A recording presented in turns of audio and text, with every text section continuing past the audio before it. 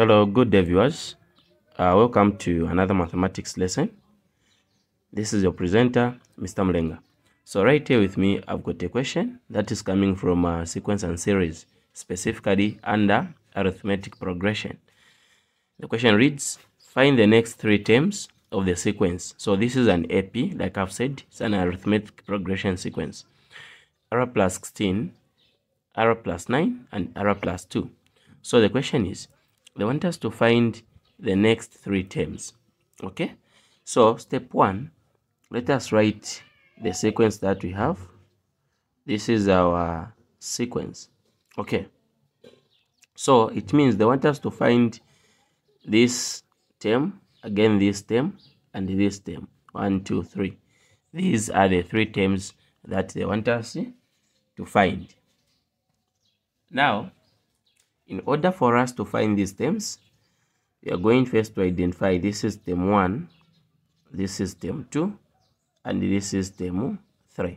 Okay, so we know that when we are finding the common difference under the arithmetic progression, we normally say common difference is equal to term 2 minus term 1, or we can say term 3 minus term 2. Okay, so we are going to use the same principle. This is D, meaning common difference is equal to, so this is D is equal to term 2 minus term 1. So from here, we can say D is equal to, now my term 2 right here is a 9 plus R plus 9, minus term 1 is this one right here, R plus 16. Okay, so upon writing this, we have enclosed this in brackets because it's going to be affected by this negative. Okay, so we can now open the brackets by multiplying with this negative. D equal to R plus 9. So negative times R, negative R, negative times positive 6. This will give us negative 16. So from here, we can collect the right terms, of which R and negative R are the right terms. Positive 9 and 16, negative 16 are the like terms. So D equal to R. The like term is the negative, so just write negative R and then plus 9 minus 16. So this and this will cancel because R minus R is a 0. D is equal to 9 minus 16. This will give us a negative what? 7. So this is our common difference. So because this is an AP, this is an AP. So to find the next term in an arithmetic progression, we just add, okay?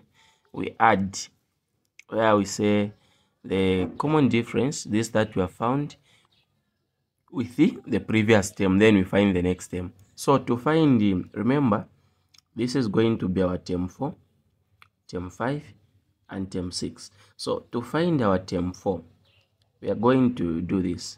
To find our term 4, we are going to get, this is term 3, which is, so get term 3, then plus D, which is the common difference.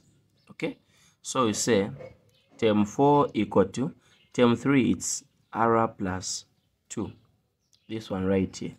Then plus, open bracket, our D is a negative 7. I'll put it in brackets.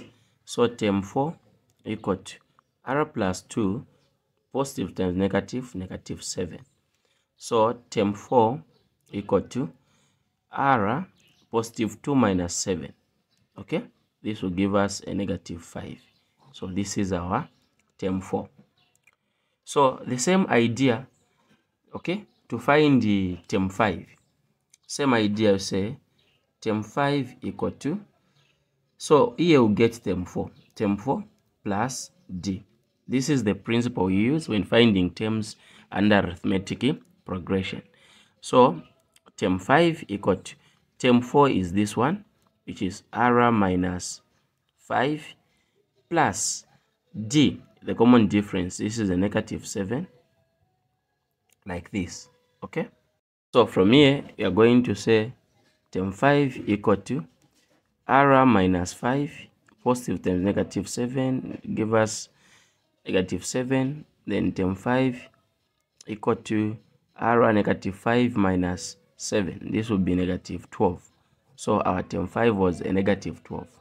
Okay, So I believe we can use this space right here to find term 6 equal to, so we get the preceding term, which is term 5. So term 5 plus the common difference. So term 6 is equal to, our term 5 is right here, r minus 12, then plus the common difference right there, a negative 7 in brackets. So we're going to have term 6 is equal to r minus 12, positive times negative, it's a negative 7.